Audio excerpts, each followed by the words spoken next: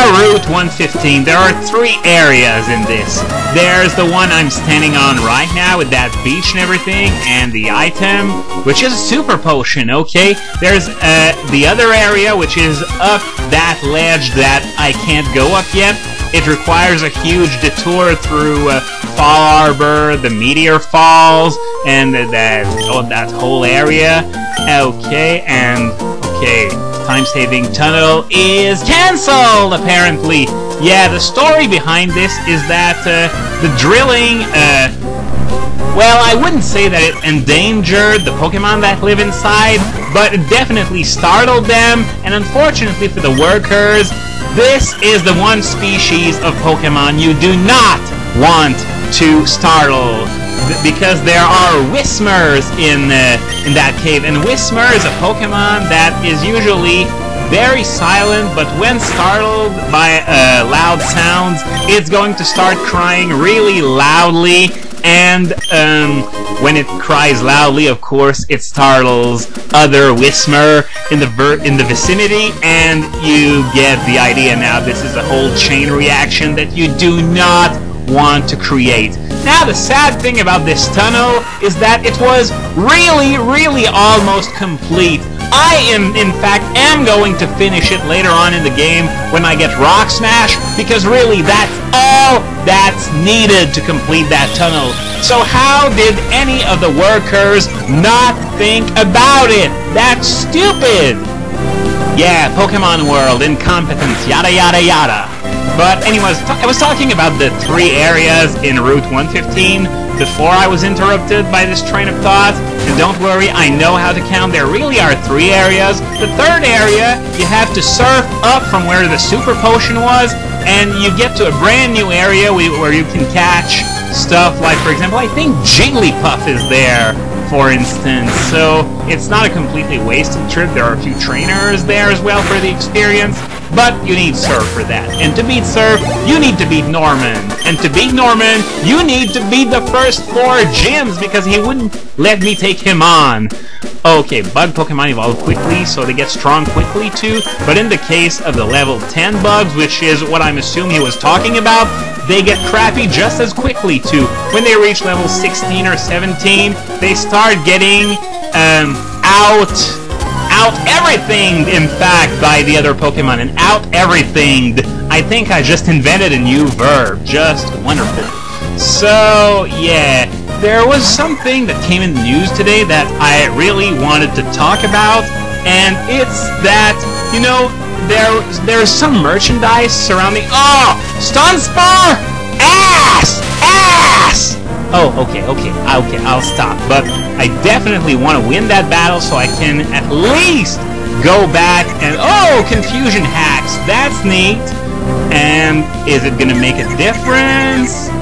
Nope, doesn't look like it. So I just want to backtrack and heal myself at the Restboro Pokemon Center. Absorb. Oh, come on, please, let me attack. I don't want full paralysis. Please! Paralysis! Paralysis! Sorry! And indeed, I cursed myself by mispronouncing it again. I don't know why that word is giving me so much freaking trouble. And it makes me angry in a way.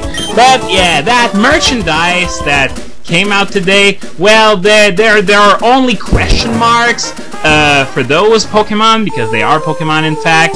But, you know, in the first, I don't remember what it was a poster or a page of a magazine or something, and there was a Pikachu and a Piplup in Pokeballs, well, with Pokeball icons next to them, that is, the legendary dogs with Ultra Ball icons next to them, and 2 question marks with Master Ball icons next to them. Now, I thought that if there were going to be Master Balls, well, those would definitely be Ubers to top the legendary dogs at least, and I don't think Ubers would be the first Pokemon of a new generation to be introduced.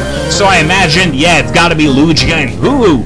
But it doesn't seem that way, because in a new picture that came out today, well, there are a whole bunch of Japanese characters, but there is a new next to those Japanese characters, which means it's either, according to Cerebi, a new form of a Pokemon or a new Pokemon.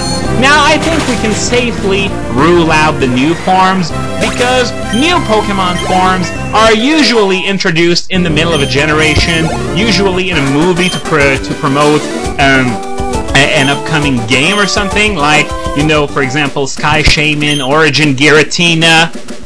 And Rotom and Deoxys also apply to that mid-generation rule. Well, I guess there's Wormadam, but I wouldn't really call the Ground and Steel forms alternate forms. It's part of the entire gimmick of Wormadam. But other than that, yeah, you want to introduce alternate forms of Pokemon in the middle of a generation, not in a new one, because you're already busy enough with all the new Pokemon, new evolutions. Usually if there's a problem with a Pokemon, you're just going to evolve it, unless it's like a legendary or something, or you've got a really cool gimmick for it, like Rotom, for example. So where does that leave us? In a freaking mess! Because on one hand, we got something that makes us believe that the two Pokemon are Ubers. And on the other hand, we got another thing that makes us believe that those are brand new Pokemon. And as I said, I'd be really surprised if they introduced the two main Ubers of the next generation so early on. I honestly think that if they were to make a movie about the two Ubers of the 5th generation, that they would keep it for a 5th generation movie, like what they did with Dialga and Palkia, for example. Or, since it's supposed to be a Hard Gold Soul Silver tie-in, we would get new forms of Lugia and Ho-Oh, for example. And that, I think, would not be such a good idea, especially since, you know, those new forms aren't in Hard Gold and Soul Silver, despite the fact that the movie is supposed to be a tie-in. So I think it pretty much rules out new forms for Lugia and Ho-Oh. But if that's the case, what can it be? Or maybe the Master Balls are just for show and saying, you know, those are brand new Pokemon, so they're even more important than the legendary dogs just because of that. They're brand new. No one's ever seen them before, so they're important. And we've been waiting so long for brand new 5th generation Pokemon. We've had so many bait and switches before, the latest one being that whole Ranger 3 hubbub, and that I'm feeling so close yet so far. So once again, I don't want to preempt anything, but this time it looks like it might be for real. If only because of those 3 letters on that, whatever it was, N-E-W, new. Anyone could spell this out.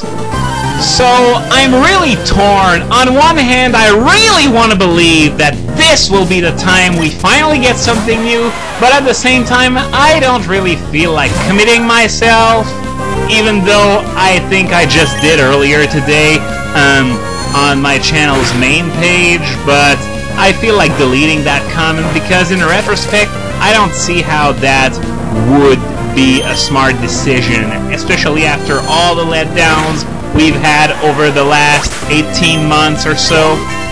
But you know what? I'll let it be for now, and if we get any new data or something, I'll be sure to let you know and, of course, give you my opinion on the matter since it's what I do best. And my Ralts is now at level 13, and I expected to get interrupted quite a lot while talking about that in order to, you know, comment on Ralts' misadventures, but lo and behold, I just beat the last trainer on Route 116, and it's still over half health.